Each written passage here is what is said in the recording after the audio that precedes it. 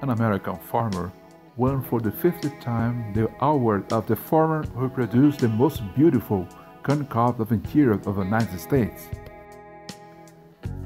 Then they asked him, what are the secrets of produce such a high quality corn cob?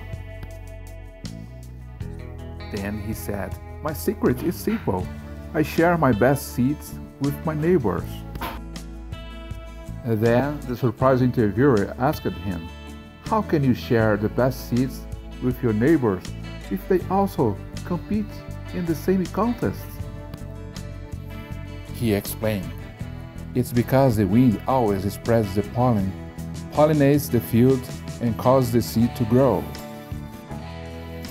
If my neighbors have a low-quality corn, the wind will blow low-grade pollen into my fields, and mine will also be bad. So, for my corn to be good, I must take care that all my neighbors also have a good quality. But this is wonderful because this is the secret to life.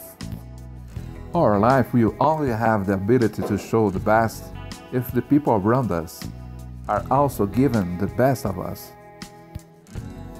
People often only want happiness for themselves. They don't care who is by your side. This will often include very close people such as relatives, neighbors, and co-workers. They want to stand out at any price without knowing that when they do that, they will always have a much lower result than they expect.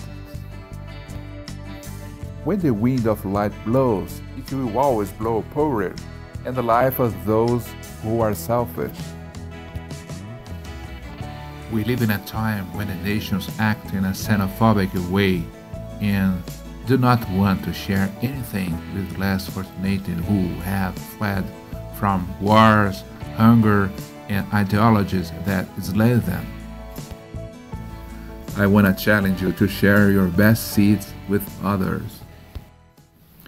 May you share your best and you see that your life will acquire a new and better level of quality, well-being, and joy because of this attitude of generosity.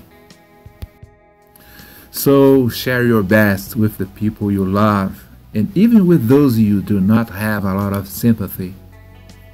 Word of God says, how good and how smooth is for brothers to live together.